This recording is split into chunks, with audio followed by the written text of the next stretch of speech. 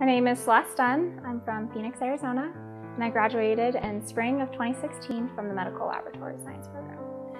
My MLS experience was great.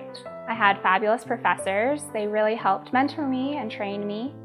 I loved being able to spend 6 months in the hospital doing my internship. It was a fabulous experience, having real work experience as well as being able to help patients, even though I wasn't at the bedside. Being able to work in the lab was a great experience. I worked at the American Fork Hospital in the lab there for 6 months, and I loved it. I loved working in the lab and being able to help patient care. I decided though that as I spent more time in the lab that I loved the classroom more than I loved the lab. And so I decided I wanted to go back to school to get my PhD. So I applied to the University of Arkansas and got in there in the Cell and Molecular Biology program. So right now I've been there for 2.5 years, and I have an emphasis in traumatic brain injury research. Graduate school is very different than undergrad, and it's great. It feels more like work than it does school. The first 2 years you take about 2 classes, which is nice because you can spend about half your time on campus and the rest of the time doing research in the lab.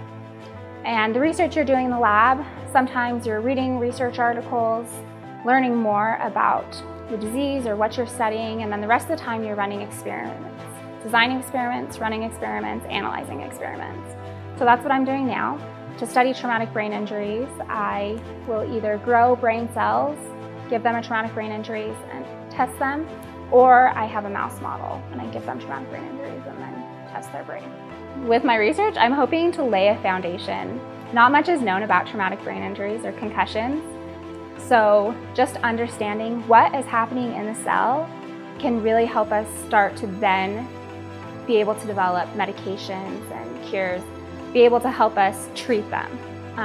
Right now, there's a lot of unknowns about traumatic brain injuries. So if we figure out, okay, this gene is upregulated, this gene is downregulated, then we can then go on to treat them.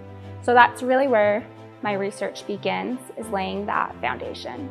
When I'm finished with my PhD, I would love to be a professor. I'd love to be a professor for an MLS program, but if that's not possible, then just teaching with students is where I aim to be. I want to be on a university campus. I want to be teaching students, interacting with students.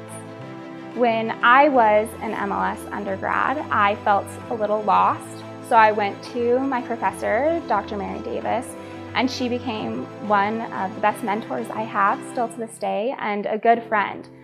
And I realized as she helped me, as she mentored me, as she taught me, that I could be able to do that for other women, men, individuals in science, and I could help them find their passions, find their careers, like Dr. Davis helped me.